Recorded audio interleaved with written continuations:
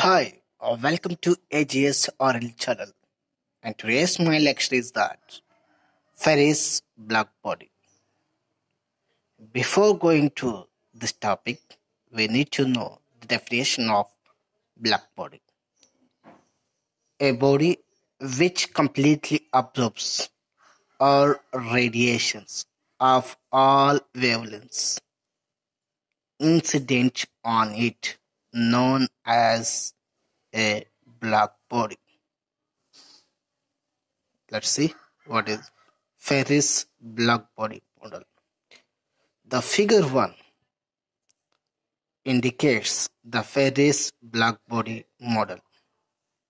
The structure in the form of double-walled conducting sphere.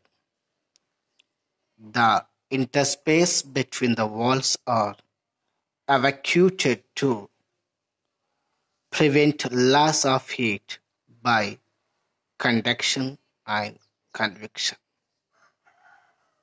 Inner wall lamp blacked and outer wall polished by nickel.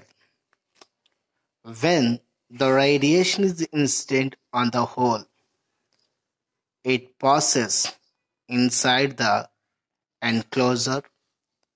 The radiation suffers multiple reflections inside and completely absorbed. There is a hardly chance of escaping radiation. That means the radiation which enter into this enclosure, there is a less chance to escape.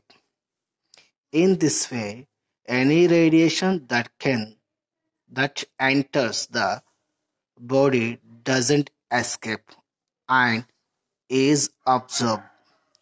So the body appears as a perfectly black.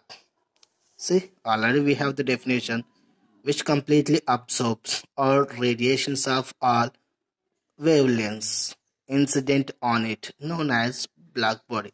Here this model doing the same thing. That is the reason it is considered as a black body. This is introduced by or formulated by Mr. Ferry. Then it is called as Ferry's black body. Thank you. See here. It will be the radiation entered to the projection P. This is the projection P, and it is reflected to the down, then reflected side, reflected to the up, reflected down, reflected to sky. So like this, it is undergoes multiple reflections inside the enclosure. See, only entering. There is no escaping chance. That is the reason these are all the radiations which are enter into this enclosure, they will be absorbed. These are not there. Thank you.